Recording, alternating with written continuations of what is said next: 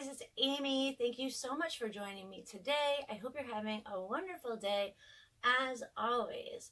I'm going to try to get right into today's topic, but first I want to make sure that you guys please like, share, and subscribe. It looks like I have lots of viewers that aren't subscribing. So if you're one of the viewers that is watching right now and haven't hit the sub button, please do it. It's super easy. It's just a click, and then every time I make a video, you will have my shining face pop up for you to brighten your day. Not really. I don't think I'll brighten your day with my murder stories and these horrible cases, but hopefully I will be able to give you information, and you can go into comments and please discuss it with everybody. That's the main reason for this channel. If you guys have been to my channel before, you know that I made this channel so that we could all talk about things. I was commenting all the time, and I wanted to bring everybody together to talk in the comments. And that's what this video is actually about today. I'm sure you're aware, if you've been here, that I have some issues with the Todd Mullis case. In my comment section, I've gotten a lot of theories. I've also had a lot of stuff sent to me, and it's very interesting. And today I want to share a couple of them with you. So the first one is from a viewer, hopefully a subscriber, a viewer named Girly Gamer. She left a comment talking about what she thought may have happened, and she was leaning towards the accident theory, which has always been what I have leaned towards. So that kind of made me really like this theory. I had never thought of it, and I think it's genius, right? And we'll look at the comment. Let's check it out right now. We'll read it together.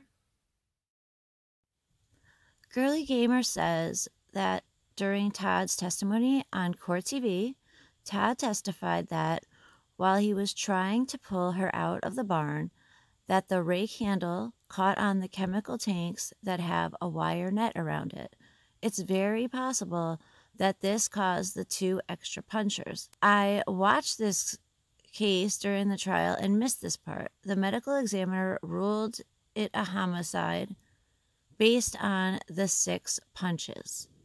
What she is saying makes a lot of sense to me. Let me know if you guys think it makes sense.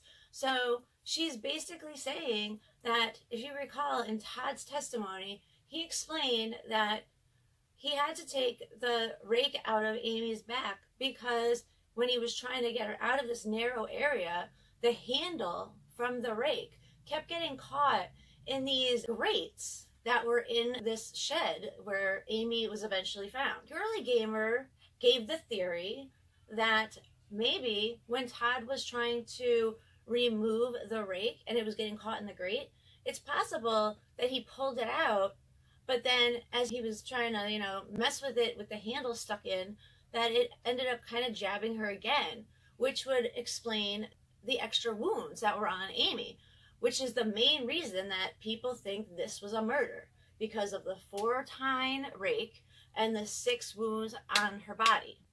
But this is definitely a possibility. He could have accidentally hit her again with a rake because it got stuck in the grate. And that would also explain why there's different directions. And as I've said, the difference in directions on some of these wounds is not as huge as everybody wants it to be. It's not one going way up and one going way down. But if we think about it, that the handle on the rake could have been in any location. It could have been up in the grate, in the center, down below. And that would really explain why there was a different direction on some of these. It could have been going in any direction considering the grate. So I think this is an excellent theory. I really do. And the fact that Todd testified to this, not trying to use it as an excuse, other than to say that's why he took the rake out. He didn't say that's why there's 6 wounds. Nobody ever tried to say that that was the reason. So he didn't use this as an excuse for what happened to try to prove his innocence. And I just think this is a very, very good theory that's very possible. And I'm actually surprised that nobody thought of it. I'm surprised that the first defense attorney didn't think at all. But I'm really surprised that it wasn't mentioned at all by anyone ever until Girly Gamer came up with this. And I think it's really smart. And thank you, Girly Gamer, for writing comments and giving me these theories, giving everybody these theories, and letting me talk about them. So I really appreciate that. And I think it's awesome that she came up with this amazing theory. I know I have been not really around so much, but I'm getting back to doing videos again. And I just wanted to get this out to you quickly, but I'm going to investigate more and try to figure out dimensions and how this could possibly work. This theory that the Greats caused the rake to kind of plunge into Amy again, causing a couple more wounds. So let me know in the comments what you guys think of this theory. I think it's awesome. And now we have a second theory, and this second theory is the opposite. Basically, this is a theory based on Amy being murdered, but murdered by a third party. Theory number 2. This is a totally different theory. This was another viewer that left a comment. Her name is Charlene Cummins, and she said that she thought maybe a third party had killed Amy, a boyfriend. So let's take a look at Charlene Cummins' comment, and we'll read her theory together. Charlene Cummins commented, "Theory. What if when husband and Tristan left, a lover came over to see Amy? She had extra breakfast cooking. So when the boys return home early, the lover hides, and Amy offers to help husband so not to be suspicious. Then, when the lover thinks they are gonna be caught, they kill her with the rake to save their own life and marriage." So obviously we're going on the completely opposite side of the spectrum here. We got one that's an accident, we got one that's a murder. So her thought was, the day that Amy was killed, Todd and Tristan went to the other farm that morning.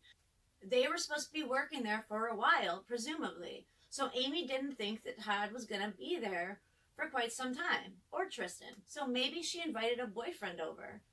And I would imagine they would be shocked when Todd, her husband, and her oldest son, Tristan, came back, and the two of them would have probably freaked out and tried to figure out what to do.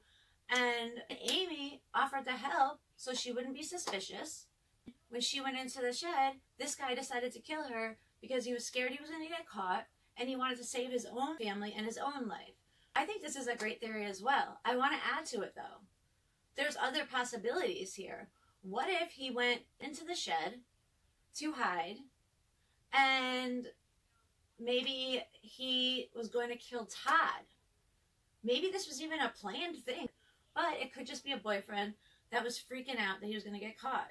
And maybe when Amy went in there, maybe he was expecting Todd, and he just attacked thinking it was Todd, and then he accidentally killed Amy. We don't know if anybody else was on the property. I'm sorry. If Todd and Tristan are the only ones who said that, they're just guessing. I mean, I could be in my backyard and have no idea that someone's in my front yard. And this was a huge, huge area. So I do think it's interesting. I do think it's possible that this could have happened. And it's a great theory by Charlene Cummins. And the other theory, great theory as well, about an accident by Girly Gamer. And let me know what you guys think about this in the comments. I will check out every comment and I will be responding to you. Thank you so much for watching. I hope you will also like, share, and subscribe. Please subscribe if you haven't done so already. I would love to hit 10,000 subscribers. I'm so excited. 1,000 is amazing for me. So reaching 10,000 would be awesome. And if you guys could help me out with it, I would appreciate it. I mean, mainly it's all because of you guys, because you're the ones subscribing, right? All right, everybody that's not subscribed, please hit the sub button.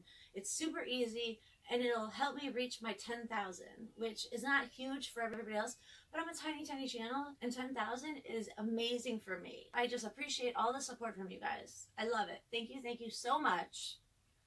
Let me know what you think in the comments, and I will see you in the next video. All right? Thanks a lot, guys. Bye.